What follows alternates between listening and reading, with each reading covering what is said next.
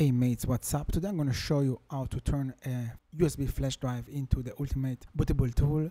You can load any OS, any ISO, any tool you need, everything from a single USB stick, and it's almost every time work. So it's super easy, no more reformatting every time or configuration hassle. Very great tool, so let's begin. Alright, so as you can see, we will use a tool called Ventoy. Just navigate to the site, download the version you need to your operation system. I will use Linux, but if you use Windows, just download the zip and run the exe file.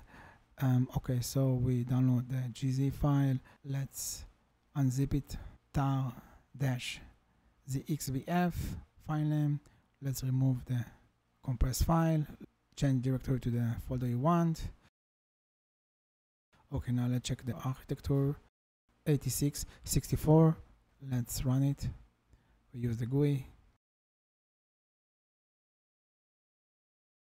Alright, okay, so this is the GUI. Now I will use one of my available USB flash drive, plug in, and click on this refresh icon, and it should recognize it. Okay, here it is. Yeah. And install. And it will let you know that it's going to format and you lose all your data, so bear it in mind. Okay, so and don't forget, enable the secure boot support. So let's say that in the future you want to upgrade version, just run the software again and click update. Now after we install the software, it will mount the device, or in Windows you will see a new drive. Now just copy the ISO file that you would like to boot from. I will use Windows 11, let's say Windows 10 as well. Just copy it. It's take a while, depend on the drive. This is cheap drive from AliExpress, so it will take a while. Let's use Clonezilla. This is RescueZilla. It's another version of Clonezilla, and let's say we want Mint as well. Alright, ISO file has been copied.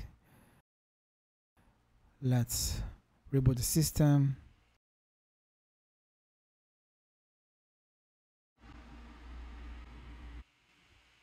Log in to the boot menu, choose to boot from the USB flash drive.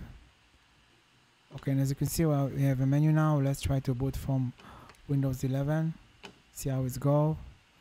Use the normal mode. Okay, great success. It's boot. Let's reboot again. Let's try to boot to Windows 10.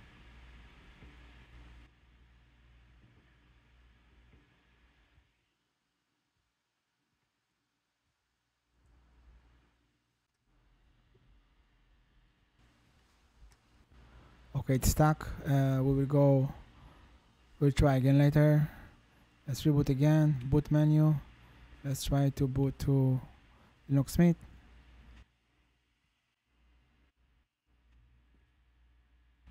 Alright, it's work. Reboot again. Let's try now the last ISO we have, the RescueZilla. Okay. It seems to be work. Yeah, it's working. Let's try Windows 10 again. Try the other boot method. The Wim boot mode. And it seems that it's working. So you are limited only by the space available on your flash drive. That's it. If you have a question, leave in a comment. Like, subscribe, and wish you all the best. Have a nice day. Cheers.